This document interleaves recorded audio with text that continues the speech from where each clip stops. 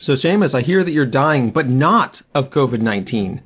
Right? It was really a pleasant surprise to not die of the main thing. You might remember last week I talked about how I was pretty sure I'd been exposed. Like, I was in the same room with my nephew for 90 seconds. And yeah, the next day, he fell ill, got tested, COVID positive. So, I said that last week. Last week, on the day that the podcast went live, I got sick. Fever, congestion, sore throat. That was pretty scary. I mean, you know, 1 week after being exposed to a COVID person, getting sick. But no, it was the flu. My mom actually went and got tested and came back negative for COVID. I assume we had the same thing because my illness did not last long. She tested negative for COVID, but positive for flu strain B. It's like, dang it, you couldn't even get the A strain. You had to get like the second tier one. You couldn't even get the good one. Mom, I only want AAA flu. Oh, sweetheart, we have flu at home. You don't need that. But it's B grade flu, Mom. Okay, so yeah. So I had a very similar experience after some family came and visited during the holidays and they went back home and they were going to go back to work and they got tested and a couple of them were asymptomatic COVID carriers apparently. So then we were all like, oh no, maybe we're exposed, and we're asking everybody and everyone was getting tested. And then I started having loss of smell. I was like, oh man, this is it. No. This is the end. And so I went and got tested and no, I'm fine. And it turns out it was just like allergies probably because there had been some rain earlier that week. And so, you know, all the pollen and all the plants and stuff go crazy. Around here, rain is very, very rare. So when it rains, all the plants are just like, whoa, make hay while the sun shines kind of thing. Amazing. So we both had the similar, oh no, this is it. The holidays are over. People are done fussing around. I mean, we didn't even have any of our big gatherings that we normally did. We kind of skipped it, but there were still like, you know, I need to drop stuff off or those kinds of things. There was still, you know, being in the same room with somebody, usually while wearing a mask or whatever. But even that is over now. Oh, of course, Heather was at risk because, you know, she cares for old people. And some of them had visitors, and there's nothing you can do about that. She just, you know, wears her mask and crosses her fingers. Right. And you don't want to cross-contaminate if somebody gets sick. Yeah. That's a tough one. Yeah, it is a tough one. Yeah, like if one of your clients gets you sick, you don't want to pass it on to one of your other clients. And, I mean, especially the people she cares for, are in both cases, she's got two different families she's working for, and they're both in their 90s.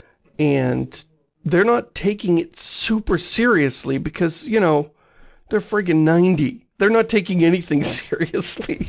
It's like they are not in tune. They're not up to date.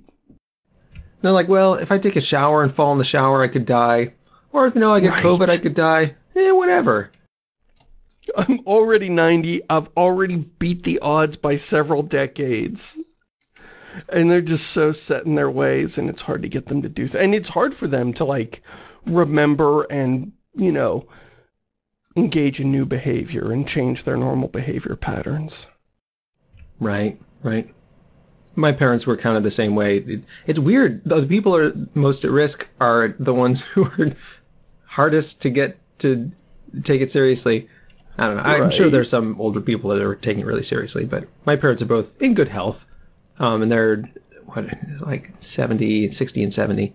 And so, and they're like, I got bored of this. It was just like, I'm bored of like all this carefulness. I just want to, you know, they're not going to the cinema or anything because they're all closed, obviously, but they're not going out. But they're also like, let's have a family dinner. Let's get everybody together. And so all the kids are like, okay, we got to figure out like who's been exposed to what and who's been tested recently and all this stuff. And they're just like, whatever. Yeah. And you figure, I really sympathize with that because as you get older, you almost everything that happens has happened before.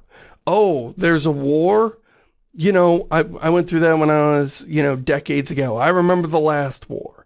I remember the last economic crisis. I remember the last technological upheaval. I remember the last time we had a new generation of kids that didn't listen to their elders. It's like it feels like nothing new under the sun.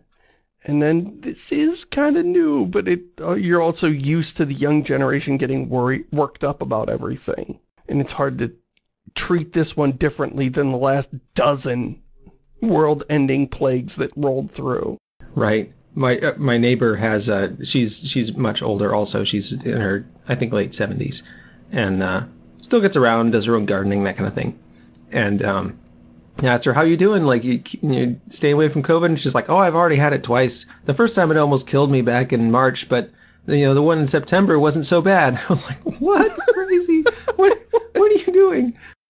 I figure by the third or the fourth time I'll be looking forward to it. Change of pace.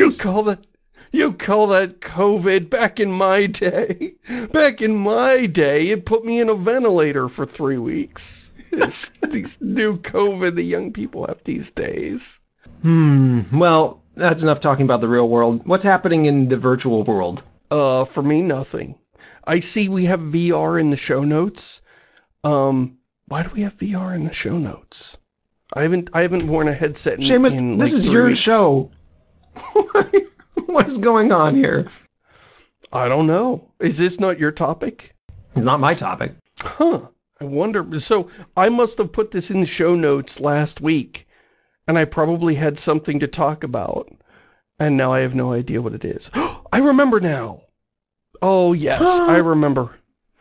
Last week I saw George Weidman review. Okay, a few months ago, Isaac got the Oculus Quest 2.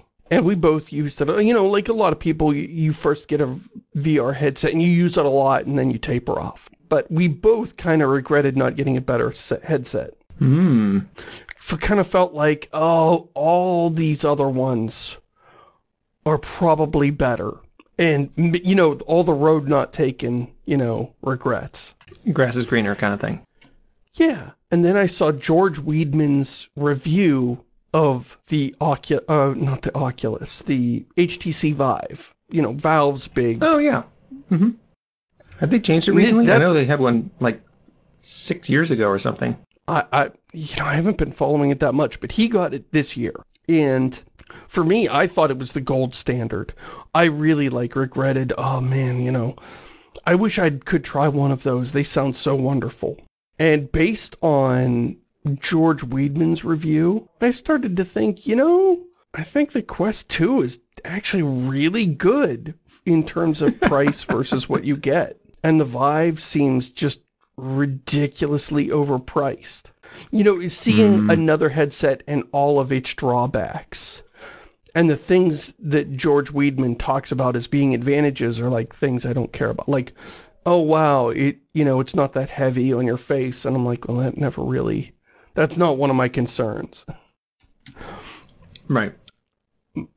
My concerns are always, my big gripe with the Quest is the cable, the USB cable that you plug into the thing so you can use it with your PC. That cable wants to come unplugged all the time. It is just super slippery. It's not a very deep plug. It's a very shallow plug. So it only takes a slight bit of force to get, and that's a real gripe. Like, I'll reach up, slightly tug on the headset to like adjust it on my face, and doo-doo, oh no, headset's unplugged, which means you gotta shut down the game and Steam VR, and sometimes even Steam and the Oculus app, and restart them all to get back in the game. Like, none of it wants to reconnect once the USB is disconnected. It's just like they all throw up their hands and go, well, it's the end of the world.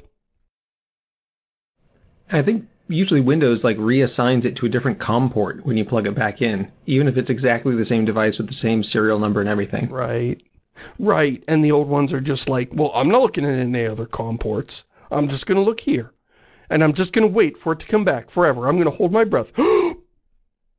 And then that's it. You just got to go to Task Manager and euthanize it. So I guess I'd been regretting our Quest 2 acquisition until I saw George Weidman's review.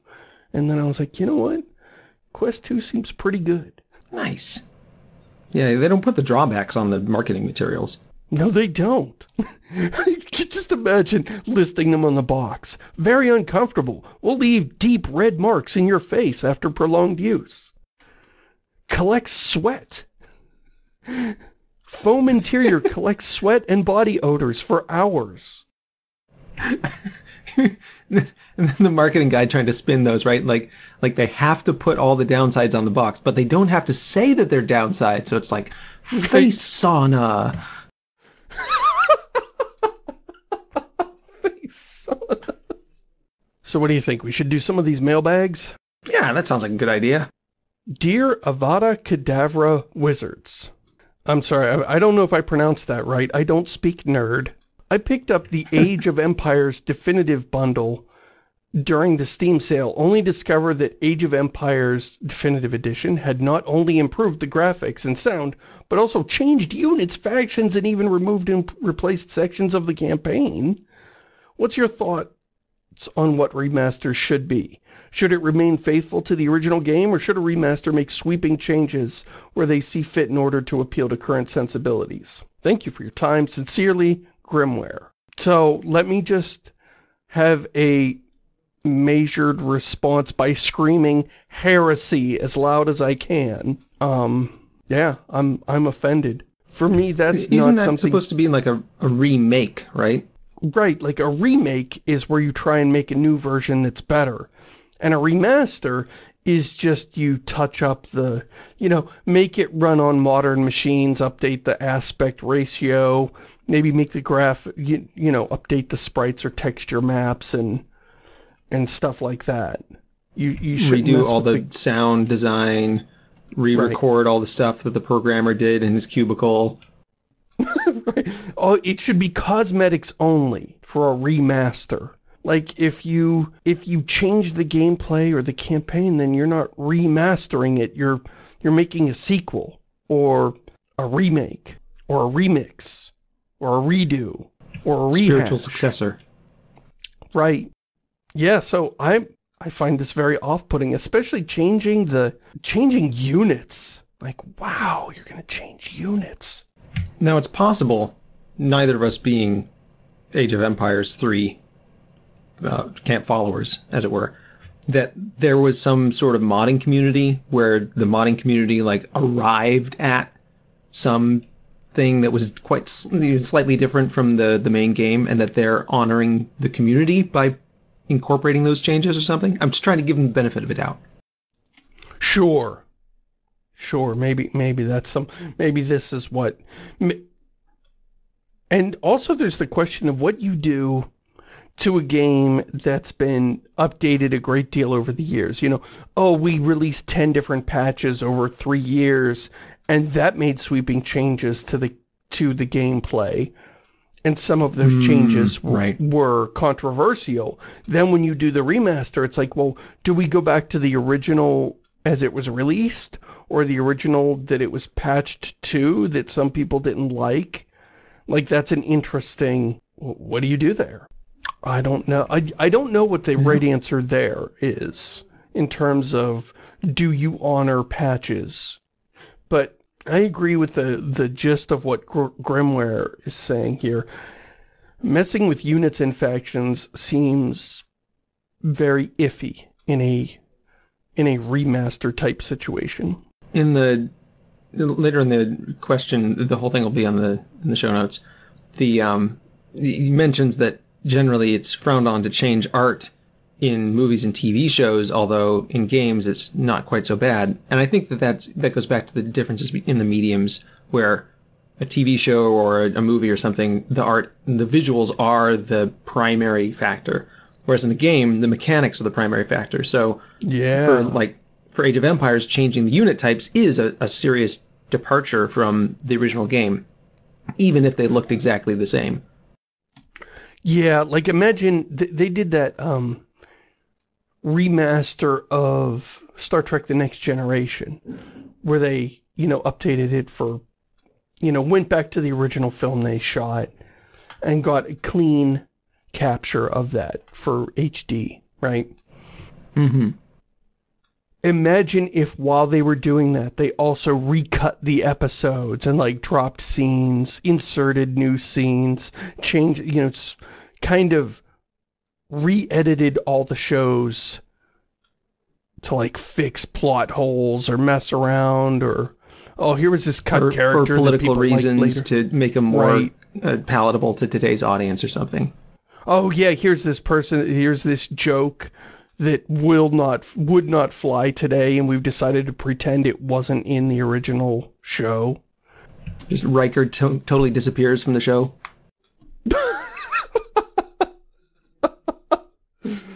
Every scene where Riker talks to a woman is taken out of the show. Right. Oh no. Yeah, that is a bit what it's like. When you mess with the gameplay, you're messing with the heart of the material, which is what it would be like to do structural editing on a completed thing. And yeah, I didn't read Grimware's entire email, but Grimware brings up the Lucas edits of the original trilogy and how those are still controversial. A sore point, yeah. I still want to see the originals again. Like, I want to see them without the Lucas things. You can get them on Pirate Bay. I know, and you can't buy them anywhere else legitimately. I think Disney's leaving some money on the table here.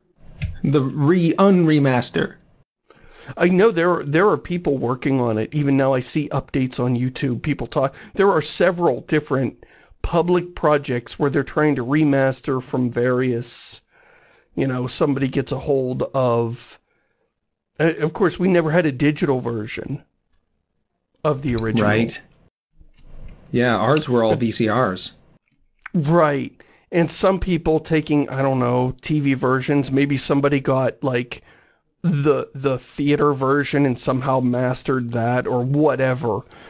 But they have to go back to the old versions of the movies, or they have to re-edit the new stuff to try and match the old and change color grading. And there's this huge effort of people trying to preserve the original movies as they existed in the 70s. And I just think Disney could save the world from a lot of that by just releasing the originals. Just sell them. And they could charge people for them. Yeah, I'm not suggesting give them away for free. Goodness, no. I mean, I know we're talking to Mickey Mouse here. I'm saying you're leaving money on the table here, Mickey, and I know how much you hate to not make money. I was going to do a Mickey Mouse impression, but we're all better off without that. Okay, fair enough. Dear Diecast, one of the things that drew me to 20-Sided was Seamus Pixel City project, and I've long been a fan of programming series. So when I found an article talking about video game graphics by a guy who worked on Ass Creed 4 and Witcher 2, link in the postscript, he mentions that he wanted to create a glittering snow effect, but that anti-aliasing messed it up, which made me wonder, given that 4K gaming has started to become a thing, TM, are these kind of blurring and anti-aliasing technologies going to become more of a hindrance than a help in graphics? Looking forward to your thoughts, as well as another year of Diecasts. Vale, Tim. Thank you for the question, Tim. This is an interesting one. For years, back before my current machine is a beast, and I generally can just leave games on high settings and not worry about it. But back in the day, when I had my older computer, the first thing I'd do, I'm getting 20 frames a second. Go in, find anti-aliasing, turn it off, and look at that, I'm getting 30 frames a second now. Like, that was a really expensive effect to me, was a very small impact on the final image. And this seems to be a generational thing. I am not... the problem that anti-aliasing solves is that shimmering effect where some pixels change greatly from one frame to another. Happens like along hard edges. You know, this wall is really bright, but it's against a dark background, and as you move around, you'll see the stair steps of the seam between the two. And right. you can kind of see or the very pixels. distinct patterns, like high contrast textures and things in the distance.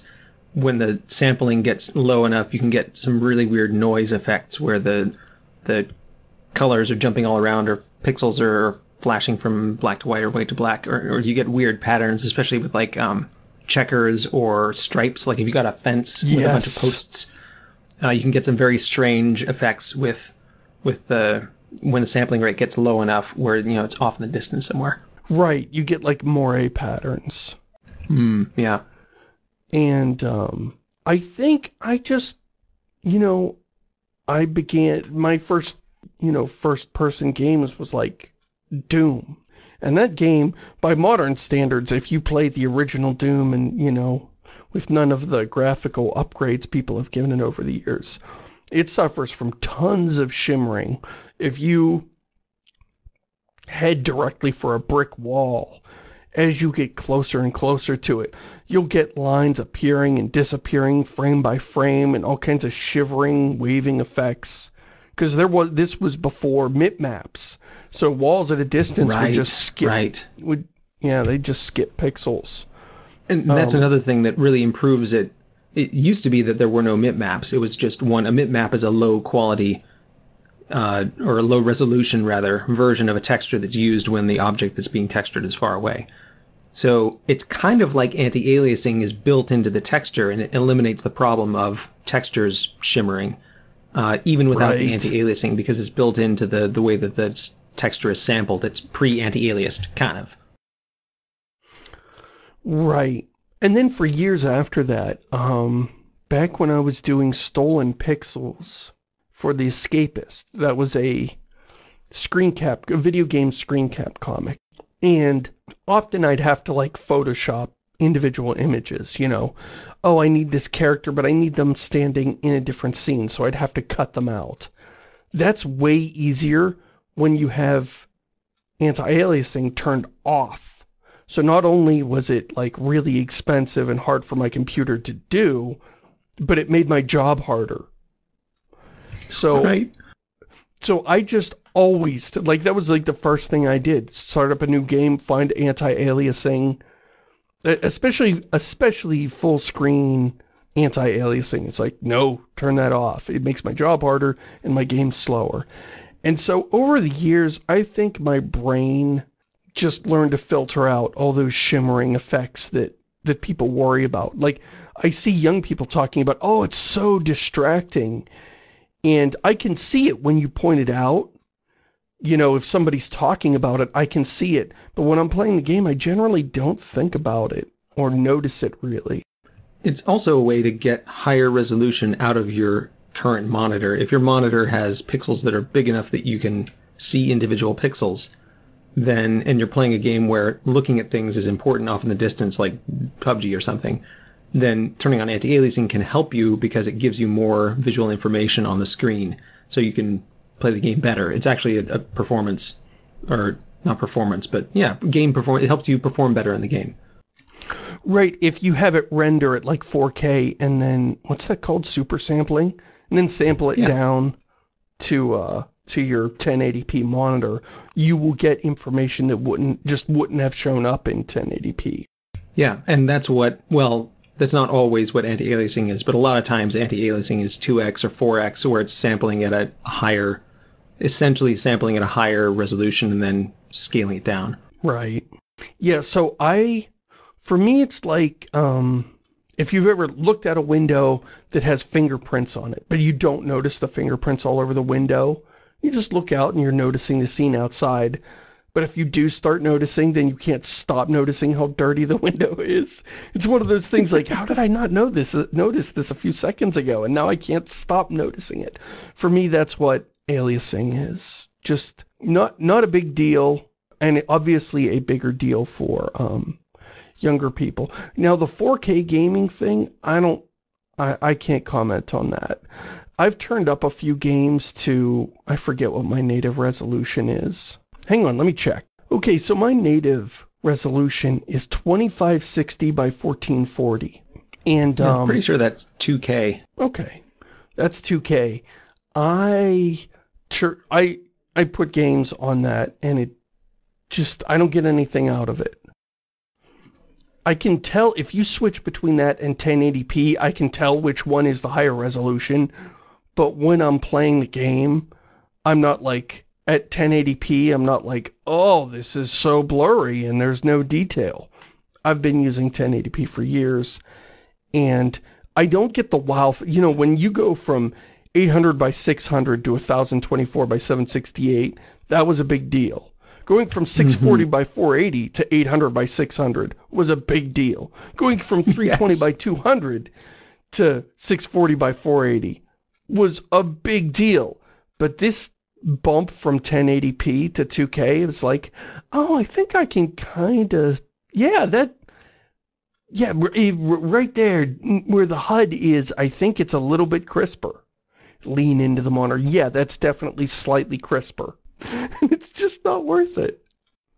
I mean, it's not worth it for having all the footage take up 4 times as much hard drive space. Yeah, and all the textures have to be higher resolution, and then the loading times get longer because the textures are higher res, and then all the models have to be loaded in earlier because your view distance has higher model resolution, and so then all the loading times for those get longer, and it just becomes a crazy thing where what's the upside, right?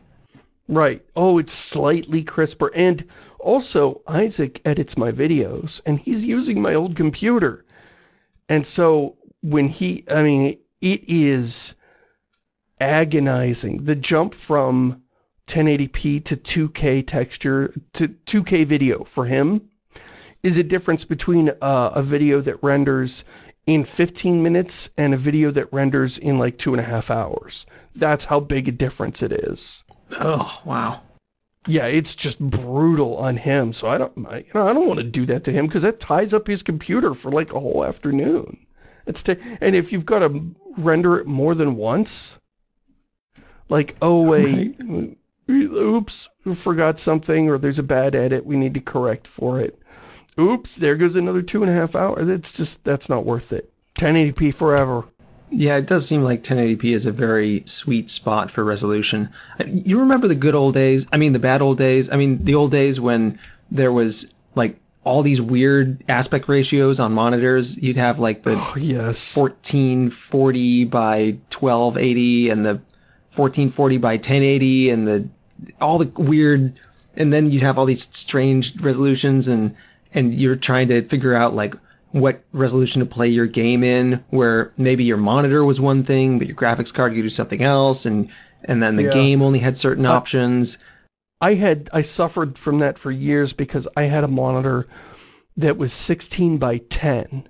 And of course the standard now is 16 by 9. And everything is 16. Cell phones, 16 by 9. Every monitor you buy, 16 by 9. But there was this weird 16 by 10 thing going for a while. And it was like half the games would support it and half the games were like, oh, that's weird. I'll just take my 16 by 9 image and just crush it to fit it onto your monitor. It was not good. Or my monitor would try and accommodate it and it would be weird, or parts of it would be cut off or distorted. Oh, it was awful. I think I still have a monitor, a flat screen LCD monitor, like the first one that I bought. Because before that, it was all, like, CRTs. You take up your whole desk. And the first one I bought out of college, and I had this flat screen, it was... I think I still have it. I think it's a 1440 by 1080. So is that 16 by 10? I don't know. It's a weird resolution. Yeah, that is not 16 by 9. That is weird. Yeah, well, it was before 1080p was a thing. This was back in, like, 2007, I think. Oh, weird. Yeah. And it had this weird problem too, where like one corner started, like the pixels started going bad, but it was like spreading slowly like a tumor with little fingers going out into the screen. Weird. And then like it stopped growing, and then it started shrinking, and now it works again, except for like a few little pixels. So it's just... It's the monitor that won't give up, but it's this weird resolution, so I got it like the kids have it on their gaming PC. That's a way to do it. Kids don't notice aspect ratio problems. Yeah. They don't notice anti-aliasing. They don't care. Well, and plus the computers now, like the operating system, all the games and stuff, they don't really care what resolution because it's all dynamic. It's not like it's baked into the source code or anything. Right. So anti-aliasing, yeah, I think that it's not as important as it used to be, especially with, like we said, MIP mapping is almost universal now. And if people want to have a high resolution experience, they now have the option to buy a high resolution display. And if people don't want that, then they don't buy a high resolution display. And either way, you don't really need anti-aliasing anymore. But Right. I'm certainly not one for good graphics. Like I like Minecraft, where the pixels are like a quarter of the screen in size. So Right. And the other thing about anti-aliasing is it does this email mentions a glittering snow effect. And I like stuff like that. I know everybody hates bloom lighting, but in certain games, I love my bloom lighting. Especially in Cyberpunk. Yeah. When the world's made of neon and it's meant to feel kind of dreamy, yeah. I wish I could turn up the bloom in Cyberpunk. I'm sure there's like a filter you can apply on your graphics card at the graphics card end, right? Where it's just like double bloom or something. Well, I just put Vaseline on my monitor, and so that gave me this wonderful... Just smear Vaseline on my contact lenses. Oh, that would have been a lot harder. That would have been a lot easier to clean up now that I think of it. Yeah, I like that dreaminess. I mean, it depends on how much time you're going to spend reading text within the world. But if it's just all about sort of looking out over large distances and creating a mood, then yeah, bloom is a good thing. But the point I was getting back to is anti-aliasing often interferes with other effects.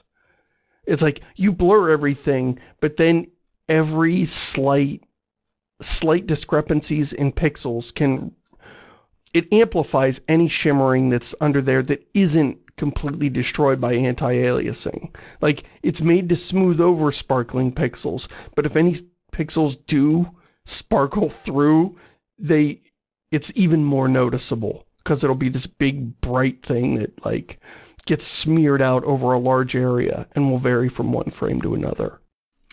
So I guess bloom mixed with sparkling pixels can be a disaster. Yeah. And it can go both ways. You can have problems with where you turn off anti-aliasing. I was watching a streamer once who was playing Satisfactory, I think, and he had anti-aliasing turned off, but bloom turned on. And the textures the materials, I guess, are a lot of them are very, specular? There's a lot of specularity on some of those alien plants or whatever. Yes. And they have a lot of bump as well. And so they, as you're moving around, the sun will reflect off, and they don't just reflect off in this nice patch. They reflect off in these little tiny points. And when you have anti-aliasing turned off, all of those points are super bright because it's just sampling 1 point per pixel. And then, of course, those super bright points get bloom, and so you've got this weird glittering flashing effect all over anything that's reflecting light. I run into this all the time in Unity.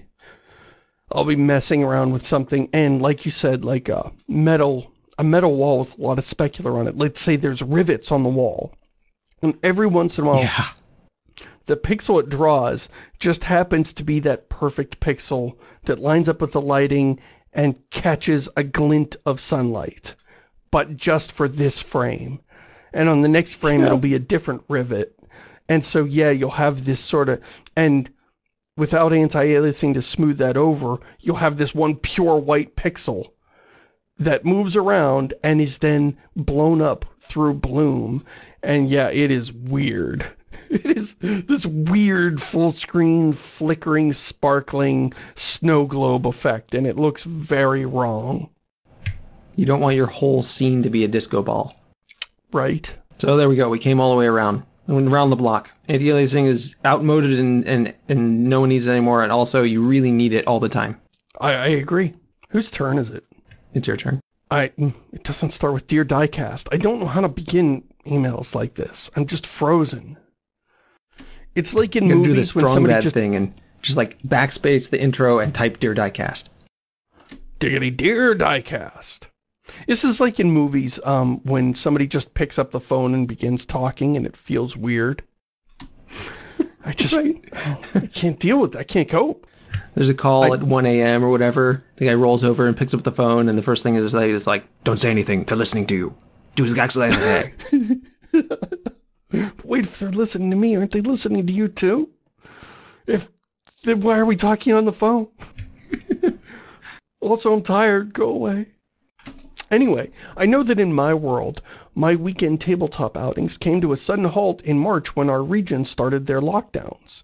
We moved to online systems like Roll20, Tabletop Simulator, and Board Game Arena, but none of these ever had that same feel of going over to a friend's house, arguing over a communal map, or haggling face-to-face and exchanging tokens by hand. What systems are you using to run your distance tabletop games? Have you recovered the family board game night? Will 2021 be the year of pen and paper throwback video game? Is Among Us really just Mafia for politicians and streamers? P.S. I definitely was at least one of the 115 people who listened to last week's podcast. I hope this question gets your 2021 off to a roll. I read the pun. I fell for it.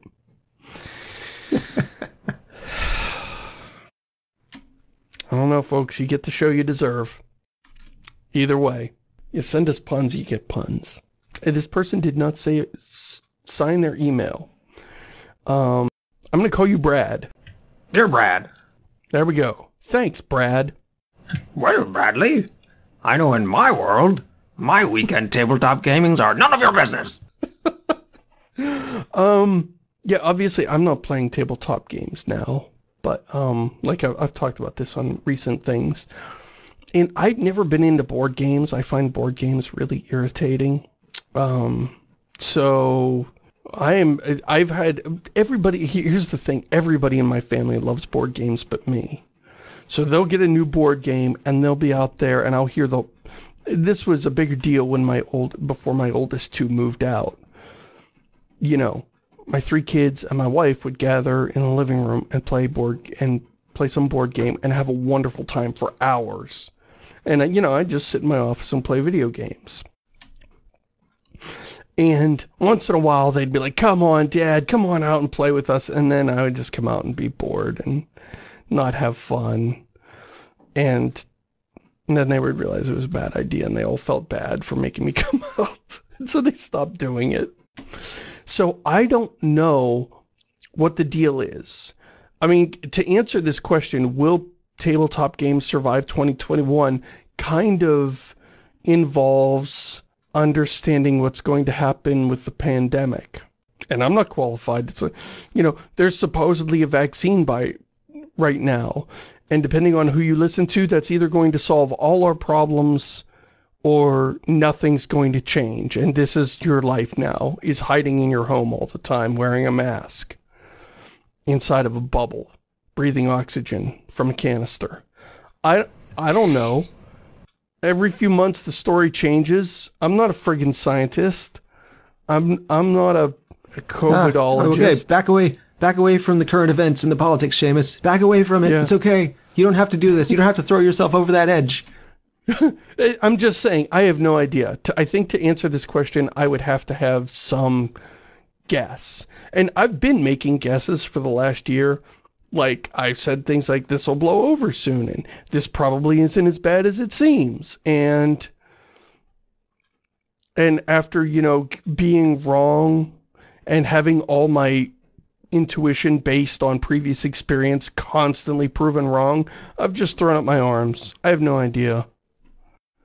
I have no idea. I have no guesses. So will tabletop games survive? I don't know. I hope they do. Even though I don't play them, I really think the hobby itself is super healthy and a good thing. I think it's a wonderful thing for you to have kids do also. Like, every kid should have some experience with tabletop role-playing. I think it's super healthy. Even if they don't stick with it, just like that one experience, if they've got the slightest interest in it, let them play it and see what they do with it. Because it, you know, collaborative creativity, like, that's a good skill to have in the world today. where so much of our economy is based on, you know, technology that you build with other people. I think there's two kind of different things going on here. One of them is the question about like role-playing games, tabletop role-playing games, and the other is like tabletop board games. And those are kind of pretty different. Like a board game is much less creative and but also more relaxed, I guess. It doesn't require so much investment and so much engagement. Right. Whereas a role-playing game, like, from the GM, absolutely requires a huge amount of concentration and presence. And then also from the players, like, I've played in a lot of tabletop role-playing games, but I've never been very good at it because I was never, like, engaged with it. It was kind of like you are with board games, where I was just like, I'm just not into this. Like, I'm playing this because I wanted to hang out with these people, but actually I'm an introvert, so I was over that in the first, like, 10 minutes, and this game session is 2 hours long, and so it never really worked for me. So to the degree that people like it, I think they'll probably keep doing it just because it's fulfilling a need that they have and something that they enjoy. I don't think people will just stop unless it wasn't something that they were interested in the first place. If they're just doing it, you know, if people are just playing these games in order to satisfy some sort of family requirement for family time or something, then yeah, it'll probably go away and it'll go back to, I don't know, whatever it was that people did before that didn't involve sitting together, going to the club or something. You're talking about the old ways in the before times. Well, so it's so weird because for me and my wife and all my kids are all fairly introverted. So like we never went out to do stuff, like, ever. We didn't go out. We would do things at home. And so the pandemic hit, and the main change was that we wouldn't go over to our siblings' house in town. And one of my brothers is really big on tabletop games, not role playing, but just like, you know, board games, Euro games, you know, fancy stuff. And so he would bring games over. We would go over to his house and play them, and we would do that kind of stuff. So for us, the pandemic has seen a decrease in the amount of getting together with people and doing board games, because when we're at home, we just play Minecraft or stuff. I mean, we do occasionally play like there's a few board games that we have that we'll play, but it's not a common thing, and it wasn't before, and it isn't now, and so it hasn't really changed our behavior. But for people who are extroverts and who are used to going clubbing or whatever and can't right now and are doing tabletop games instead, yeah, it may very well be that's an ongoing change. That's like, well, you know, you don't have to travel so far. You don't have to, you know, get so far out of your element. A lot of the places are probably out of business now anyway. And, you know, playing these games together is a way to get your social stuff without leaving the house. So, I mean, again, speaking from an introvert, that sounds great. But I think maybe extroverts may enjoy it as well. And like you said, with your kids and your wife are all more extroverted than you, maybe not than the general populace, and you know, they were able to get their social energy going by playing board games together. Yeah. Dear Diecast, I hope this question finds you well. I'm a bit late to the party with this question, but as you may know, in August 2020, Unity started trading as a public company on the New York Stock Exchange. What I found very interesting is that to this day, they have yet to turn a profit. Now, I know this is normal for companies these days, but I'd love to hear your opinion on this. Keep being awesome, Lino. Thanks for the question, Lino. I believe it's Lino. I guessed. I was going to play it off like I knew, but no, I was wrong. I believe at some point in the past, Lino said rhymes with Dino. Okay. Well, I'm not as good with remembering these things as you are. Which is terrible, since I'm pretty bad at remembering it. So we definitely have the blind leading the nearsighted here. I did not know that Unity was not turning a profit. That does seem kind of weird. That does, because I'm used to tech. That's pretty much normal these days. Tech companies just running losses for their first several years, but like, how old is Unity? Let's have a look on Wikipedia. According to Wikipedia, Unity was announced and released in June 2005, which means people were working on it before then. So it is at least 15 years old now. Wow. 15 years of not making money. Man, I'd love to have a project like that. Man, can you imagine right? Working on something and not having to make money on it? You just keep getting paid for nothing. Right? So that is sort of alarming to me. To me, that's fine if someday when they go under, they just, release the source for all. But if they get eaten alive by creditors, they won't be able to do that. The creditors will own the source, and of course the creditors will be like, mine, my precious. And, every game that doesn't have the source will die.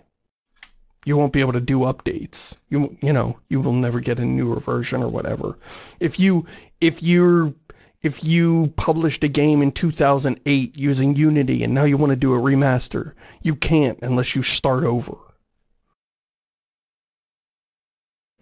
Yeah, it seems very odd. Like, it's possible that they're doing it as some sort of tax evasion thing, where they're trying not to pay taxes because they never make a profit. I don't know. It is sort of alarming. It doesn't make money. I'm not surprised. I've been using it for years and I've never paid them any money. Right.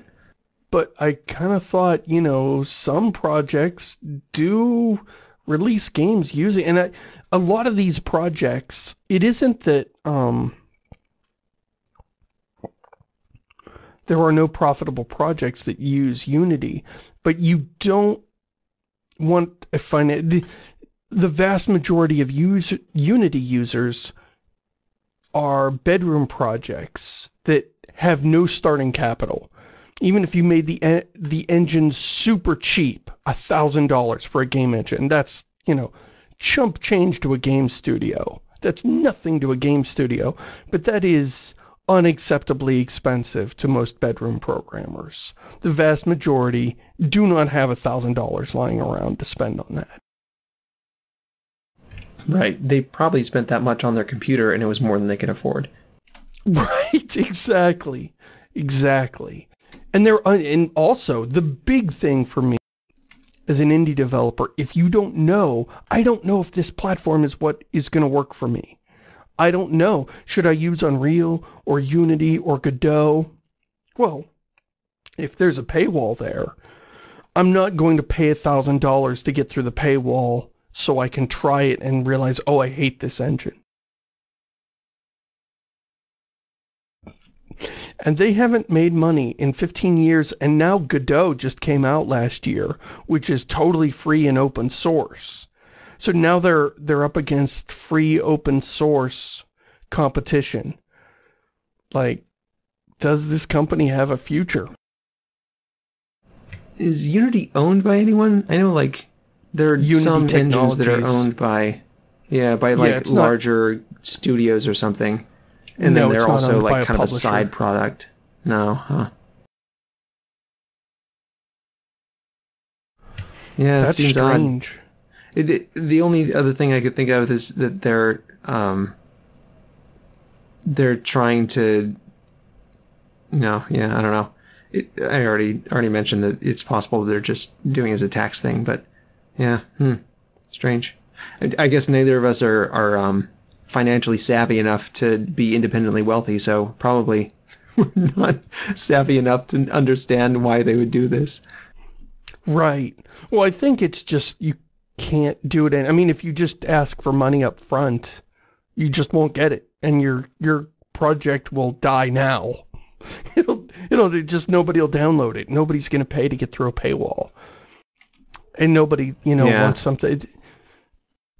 And it's like, I mean, I think they're headed in the right direction. What you want to do?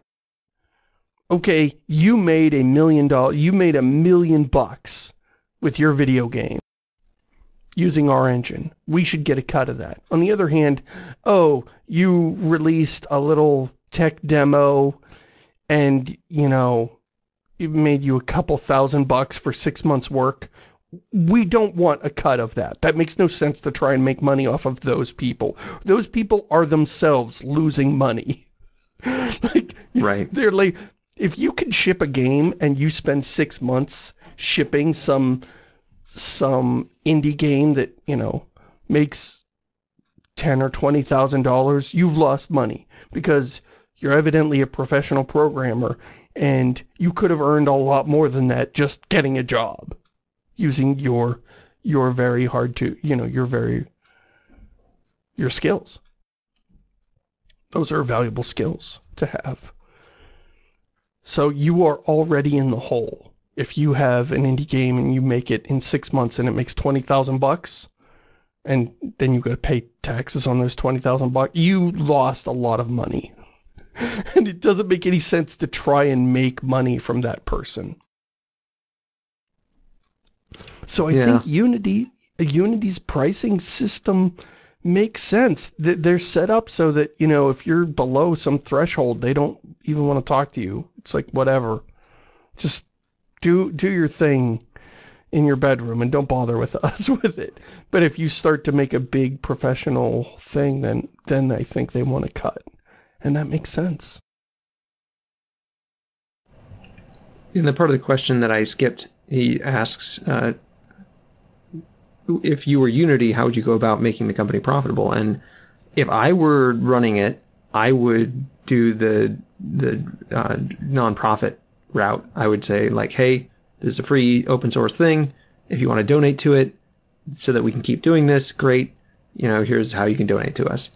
And then you don't have to go chasing people for money, because ostensibly the people who have made a bunch of money off of it will give you a kickback for it. And then you also don't have to be profitable, because the whole point is that you just have enough staff to consume whatever donations come in.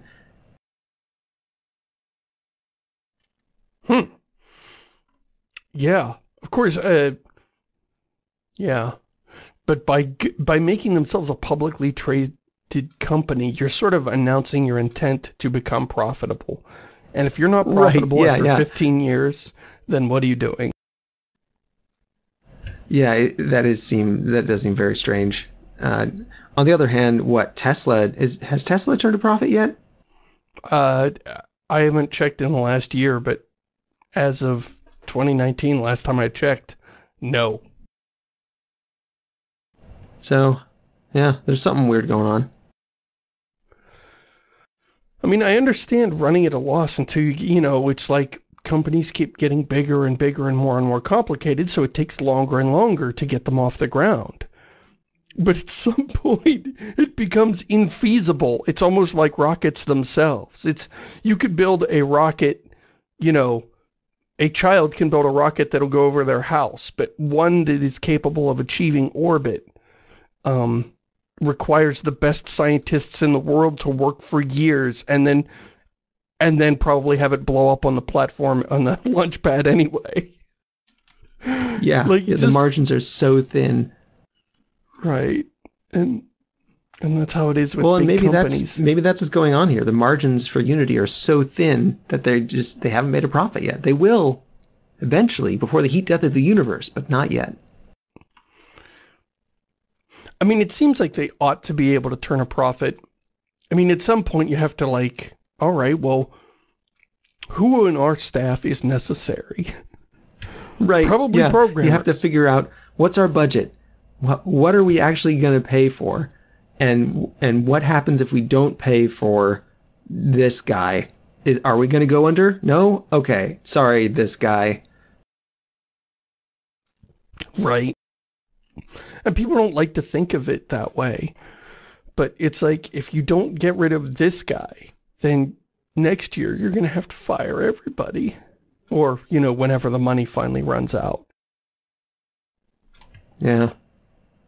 Yeah, it's very weird. You'd think that the incentives offered by being on the stock exchange would be of the nature that would make you turn a profit. But apparently that's not the case. It's weird. Or maybe it will be the case. Like it started, August 2020. Do you know if they've turned a profit since then? I didn't look it up. I'd be surprised. This is not the year for making money. Yeah, probably not. Maybe they're just angling for a bailout. Maybe. Let's do the last email. Dear Diecast, the end of Flash is nigh. I think it's more than nigh. I think it's here. Will this spell doom for a massive slice of web history, or will it be easily bypassed with browser plugins? Is it a necessary upgrade to the web's security, or just more big company shenanigans? I would be very interested to hear your thoughts about this. Best regards, Henry Chadban. Oh, Chadban. That's such an interesting last name. It sounds like we've decided to ban all Chads on this site. No answer for your question, Chadban. Luckily, he's named Henry and not Chad. Oh. I think... I mean, we did kind of cover this a few weeks ago, and I thought it was hilarious. You know, it's like, for me, the only thing that really stings is the loss of Strong Bad, the original format, being able to experience it as a Flash website and not having to view it on YouTube. Yeah. Well, there were a lot of games that were written in Flash, games on the web, a lot of stuff on Newgrounds and stuff. I never played a lot of those. Most of them were garbage. Yeah, right. And we've got itch.io, where if you're itching for just miles and miles of garbage, of free games with questionable quality, those still exist.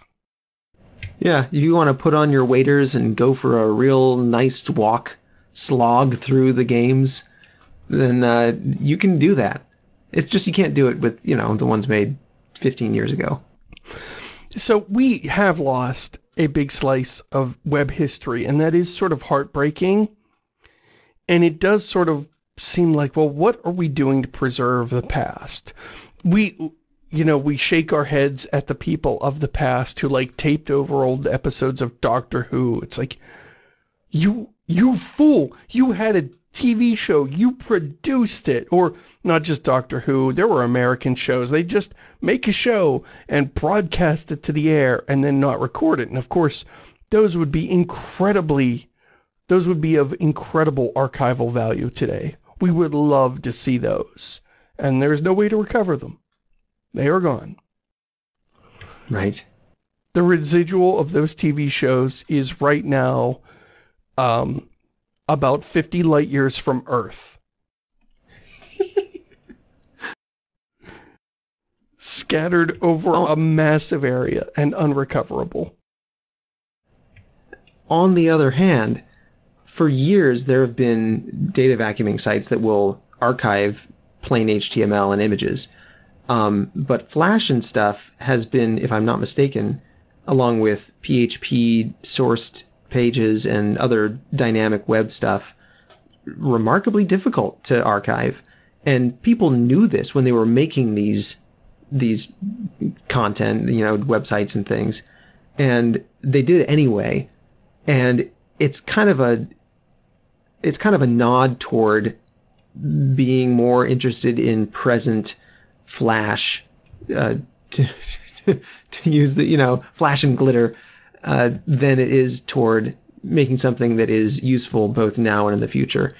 And I think that, the people who made these things are getting what they wanted. They're now out of date and you can't get them anymore. And that's what they wanted. They wanted to have that kind of, momentary glitziness. Ephemeral. Yeah. Ephemeral content, yeah. And I can understand that, like, thinking now in 2020, 2021, if I make some content, it's easy to think, well, nobody's going to want to read this in 2035. But, my website started in 2005 and is still here 15 years later. Like, you make something and you think in 15 years nobody will care. But then 15 years later, you're like, boy, I wish some of that stuff from 15 years ago was still around. Like, the future cares more than you think it will.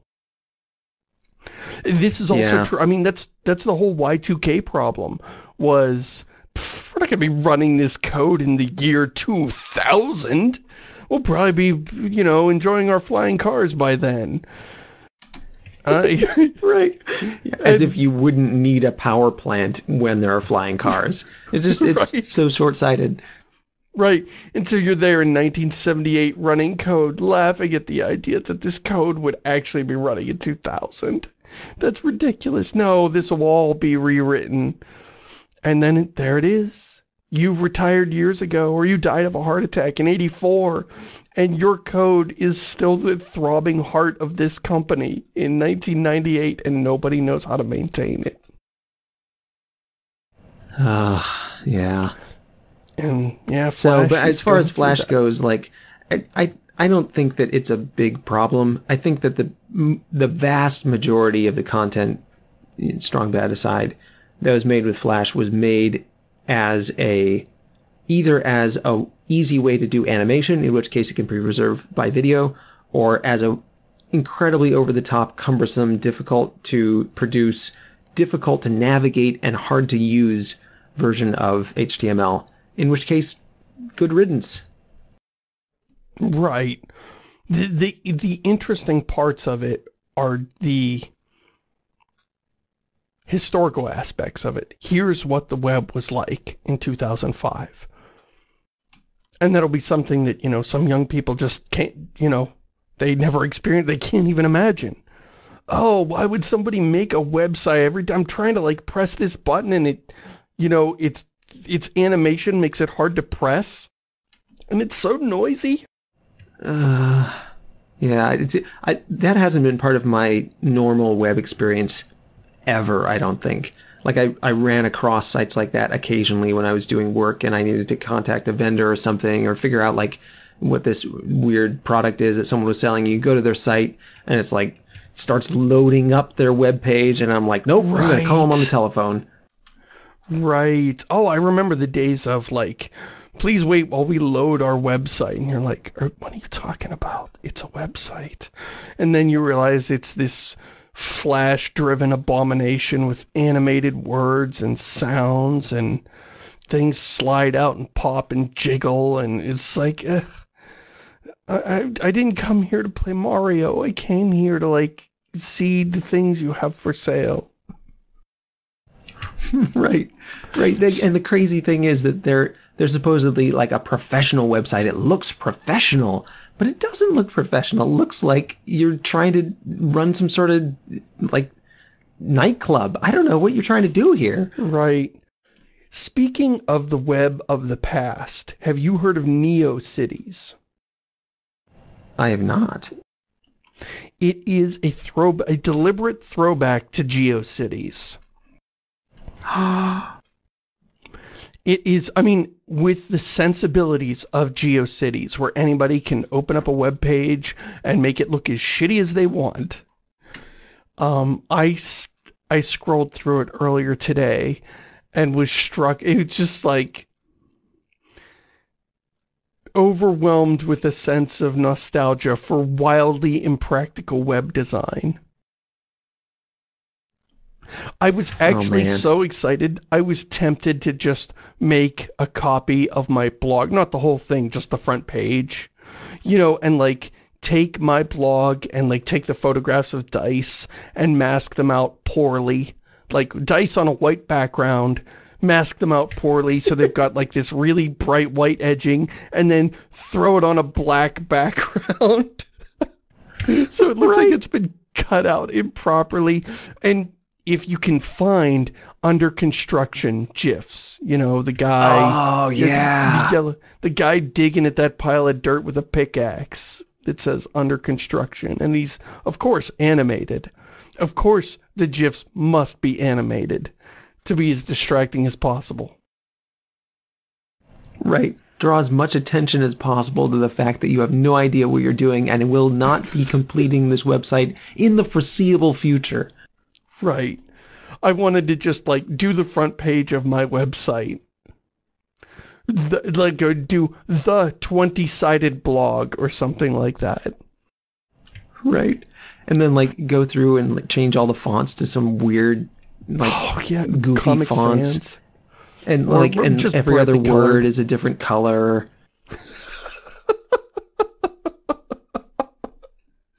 Just like agonizing to read. But you know, and it's so much of that, I mean, we make fun of it, but so much of that was just kids. Like how many of those pages were kids cutting their teeth on HTML for the first time? I mean, this is me. I did my first website on Geocities, and I took almost all that HTML and I put it in my current garbage-looking website. But I mean, I sometimes I forget how young you are, because I was, of course, 30 at the time, and you were a child. The difference in our ages seems much, you know, you're in your 30s and I'm about to turn 50. That's not that big a deal. We're both adults. But, you know, roll back 20 years and I'm in my 30s and you're a child. Right. But really, I mean, you know, in generations past, this would be something you put on a fridge. That's what GeoCities was. It was like the global fridge for kids that hang up their latest creation. Yeah, yeah. It's like, yeah, it's like tween drawings. Right. And so I love that it's back. I love that it's back, even though it is, of course, ridiculous and impractical. It's also a wonderful creative tool. And I am looking forward. They have tags which are going to recreate web rings. Do you remember web rings? Yes. Okay, I still read Freefall, which is part of a furry webcomic web ring. And they still have the little web ring thing on their front page. And it's like every time I go to that webcomic, I'm just like, oh, yeah, the good old days. The good old days, with the word good in gigantic air quotes. Well, this is before Google. How are you going to find other content, the kind that you crave? Yeah, before Google, it was just like, what are you going to search for? You're going to ask Jeeves? Jeeves doesn't know how to find what you want. Jeeves has no idea. Jeeves is just going to send you the Microsoft web homepage every time. Man, we complain about Google being this horrendous corporate big brother, which it is. And it is. And deserves complaint, but it's better than just being adrift in the sea of information and not even knowing which way's up. Better than Yahoo. Oh, those were dark times. Man. Alta Vista was serviceable. I totally forgot Alta Vista existed. Right? It was fine to tide us over until Google came along. Right. I got to the web too late to use Gopher, which was the search before big search engines. I don't even know how Gopher worked. But, like Yahoo... We had AOL for a while, and so we would just search via AOL search or whatever. Right. Yahoo supplanted AOL, which supplanted Gopher. I think Gopher was, like, maintained by hand or something crazy. I should look up how that worked. Wow. I mean, you know, back when the population of the internet was less than 1 million people. Right. Yeah, yeah. And you could just have one guy who knew where all the websites were. Right. Right, I mean, yeah, it was before the Eternal September. That was a weird world. Oh well. This has made me oddly nostalgic for that the adolescence of the internet in the late 90s. Or maybe that's the childhood of the... No, it's probably the adolescence of the internet in the 90s. Anyway, I feel like we've done a show. Thanks to everyone for so many great questions this week. If you've got questions for the show, our email is diecast@ShamusYoung.com. Thanks so much, everybody. Say goodbye, Paul. Not this week, Seamus.